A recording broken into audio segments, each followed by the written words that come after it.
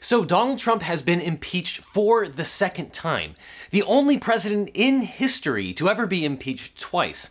And it happened in just over a year since the last time that he was impeached, though of course he was acquitted in the Senate. So what does that mean? Well, obviously now that the House has impeached, which is effectively the indictment, now that will be referred to the Senate and the Senate will try the case. Now, unfortunately, the Senate is in recess and it's currently being run by Senate Majority Leader Mitch McConnell. And that's not going to change because Chuck Schumer can't become the Senate Majority Leader until the Democratic senators from Georgia are seated, Kamala Harris's replacement in California is seated, and Kamala Harris takes her place as the vice president to break the 50-50 tie in the Senate. So that's where we are. Stay tuned for more impeachment-related legal news, and as always, I'll see you in court.